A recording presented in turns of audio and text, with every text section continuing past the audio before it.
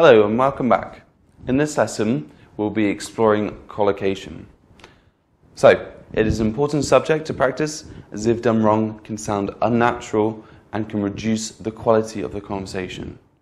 So many problems with speech is that when you try and increase or improve your speaking, you can include words or phrases that can sound unnatural. So, one of these can be with collocation. So let's go through. So what is collocation? Well, a bit like phrasal verbs, collocation refers to words, often two or three, that are commonly placed together. There may be grammatical reasons for this, but there may not be. It may be that, though long-term usage, it just sounds correct. Okay? So, over time, people have said it so often that it just has become part of the natural talk or natural speak of English language. It is one of the most important things to understand and practice when you learn the English language. Okay, so it's really important that you can get these correct. So, here are some examples of some common verb to noun combinations to illustrate. To make. Okay, to make. To make the bed. To make money. To make a noise. To catch a cold, to catch a bus, to catch a fish. To come late, to come on time, to come to a decision. To do homework, to do the shopping, to do nothing. Watch out. You cannot say do the bed, as these words do not collocate together. Only certain words collocate together. So this is the main important thing, okay?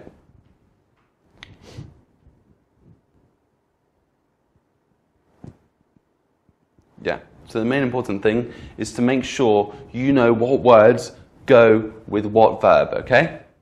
So certain nouns do not go with other verbs. You need to collocate them correctly, otherwise it will sound unnatural or just completely wrong. So you might be thinking, why are they important for speaking then? Well, when conversing with someone, you not only need to be using some less common words, you also need to show to some extent that you know what other words, these less common words, are usually used with. If you can do this, it shows that you have a deeper knowledge of the vocabulary. Remember that only certain words collocate together. If you use the wrong words together, they will sound wrong. They might not do this, but it might be uncomfortable or awkward.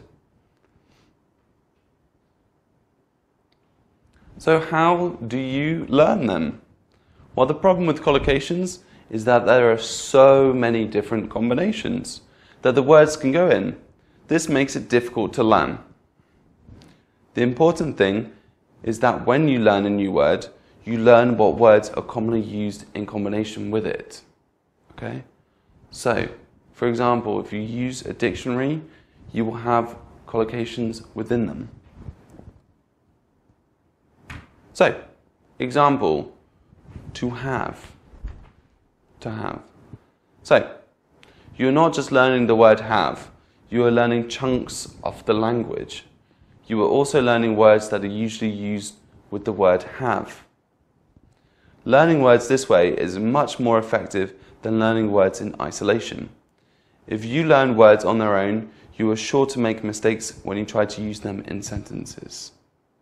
So it's important, if you find a new word, some new vocabulary, don't just learn the word, learn words around it, related to it, words that go with it, okay? It's especially important with verbs. So, the verb to have has so many different uses.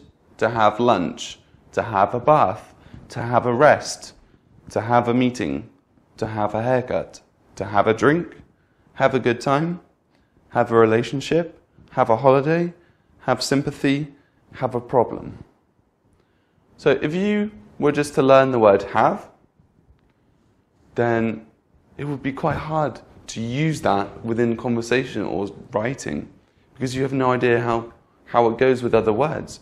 However, if you, when learning, when you learn a new word, if you learn how it's used in a sentence or how it's used in speaking, what words are related to it, what words can be used in collocation with them, then you can learn huge amounts of chunks of the language with just one word. It'll make it a lot easier for you in the long run as well. So, business collocations. Collocations are often used in business and work settings. There are a number of forms including adjectives, nouns and other verbs that combine with keywords to form business expressions. Here are some of the collocation examples you'll find on these pages. To key in a pin. To key in a pin. That means to press the buttons when you're putting your PIN code in. To deposit a check. To deposit a check.